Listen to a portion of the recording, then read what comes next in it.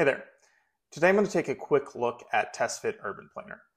Urban Planner is our massing tool that allows you to go from nothing to something in just a matter of minutes.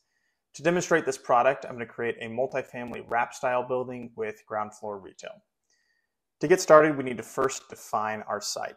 There are several ways you can do this, including drawing it manually, defining by parcels, or defining by meets and bounds. For this example, I'm going to define the site using roads. So in the toolbar, we'll select Draw Roads. And then on canvas, we will define their location. We can tweak that a bit. Next, we're going to select into the site. And our preset prompt will pop up. We're going to select Basic and Solve. And then we're going to further define the shape as multifamily. You can see it's currently selected for retail. So we're going to select this dropdown and select multifamily. Next, let's further define our setbacks. So if we click into the site, we'll see the setbacks pop up around the shape. We can define their size either in the properties panel or on canvas. Let's say the southernmost setback needs to be 20 feet as opposed to 10 feet. Okay, now I'm going to toggle on 3D mode, and you'll see this shape is currently 1 story, and I'd like to drag it up to be a little taller, so let's drag it up to be 5 stories. Okay, now back to 2D mode. Now we need to add a courtyard space to this multifamily building.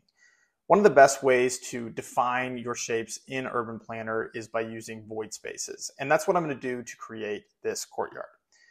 So we're going to add a space, which is the cube in the toolbar. Toggle on Align Drawing.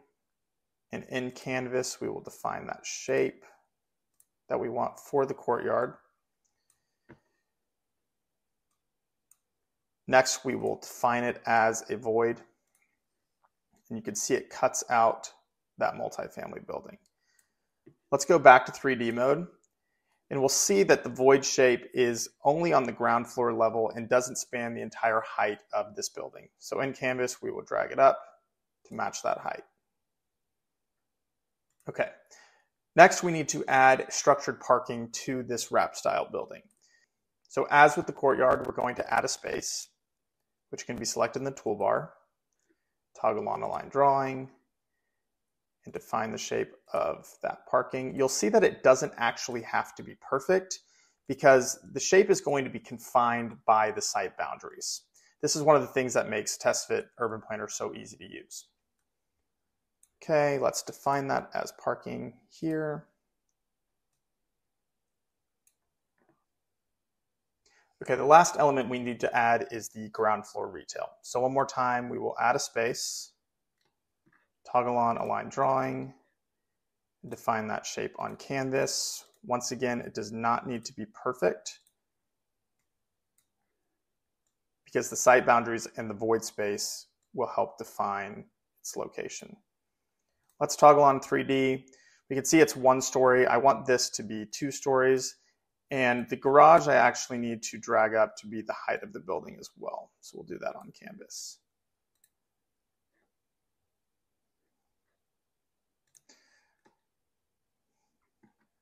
Okay, so we've added all those elements to the site. One thing I want to point out is the tabulation panel. The tabulation panel is calculating things like unit count, retail load, and parking stall count all in real time. So you can see as you drag elements around the site, those numbers are updating instantly. The unit count, the parking stall count, the retail load, if you drag that, etc. So it's not just a massing tool, but it's a massing tool with data behind it. And one of the other great things is you can manipulate the site boundaries and you can see the massing will react instantly. We can even change the road type and see that same interaction.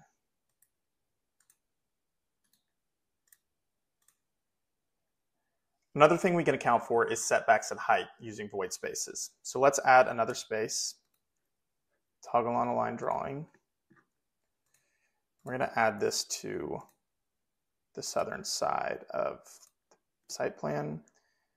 We'll define this as void. Let's toggle on 3D. So we can see that the void space is on the ground floor. We actually want to move it up to the 4th floor. So we will drag it on canvas. We're going to make it taller.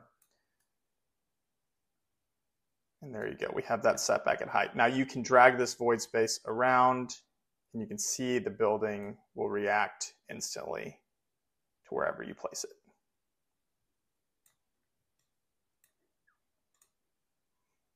Okay, so this looks pretty good, but we can further iterate on this by creating schemes. So let's add a scheme, and then we'll try out a different option. Let's say we want to rotate the garage. We'll make that a bit smaller. And then we want to try these void spaces in a different location. And you can duplicate the voids right on canvas.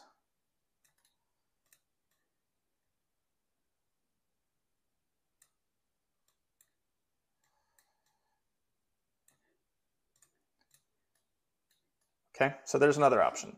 We can continue to do this and iterate, and we can add schemes, and we can compare their tabulations, the development panel, which is going to show you costing, all sorts of things to lock in the site that works best for you. All right, that's it. In just a matter of minutes, we've used TestFit Urban Planner to quickly and easily lay out the massing of this mixed-use site.